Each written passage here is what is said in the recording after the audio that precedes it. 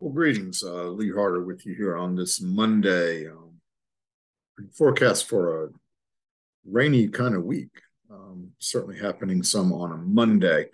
The headlines today. We're bringing you an update on last week's Chamber Expo, where they did a Monopoly game night.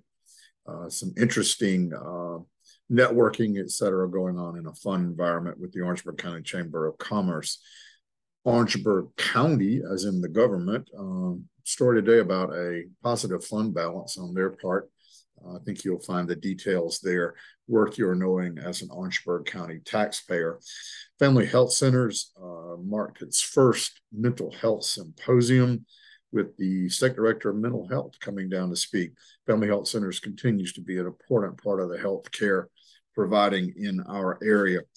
Over in Blackville at the Research and Education Center, there's a new Center for Ag Technology that's based at that Clemson facility, designed to help farmers who are becoming increasingly dependent on technology in just about every aspect of their operation. Well, we don't have to tell you, we're counting down to football. Today is Coach Buddy Pugh's press conference ahead of Thursday night's game against UCF in Florida. The coach is going to fill us in on where he thinks his defending HBCU national champions are going, at least in this first week against a major opponent. We'll be bringing you more and continuing build-up coverage to that game, as well as South Carolina's game this Saturday and Clemson's on Monday night. Should be a big weekend with a lot of other major games coming up. College football is about to kick off.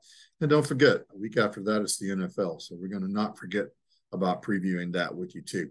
Check all this out at tnd.com. We want you to be a member. We need you to be a member. We need the support.